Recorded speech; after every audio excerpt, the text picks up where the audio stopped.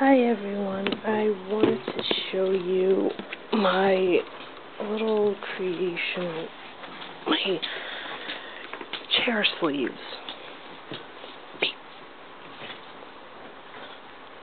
Here's one. I upcycled an old sheet to make these, the end of the sheet, and then you just hook it onto the back of the arm, and there you go. You just sew like a eyelet and a hook or button, make the hole or whatever you would prefer on it, and you're all done. I have one that's not finished.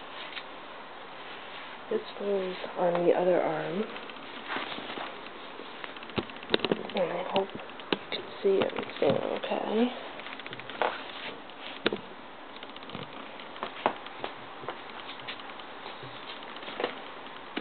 Again, this goes here, and then it just twists. There we go. And when you put the eyelet on, you just put it on where the paper is to go down. Aside from that, I also made a giant pillowcase. I doubled it. As you can see, I didn't finish that because that's so thick there. I folded it a couple times because it was really worn out. So that's so far my summer projects.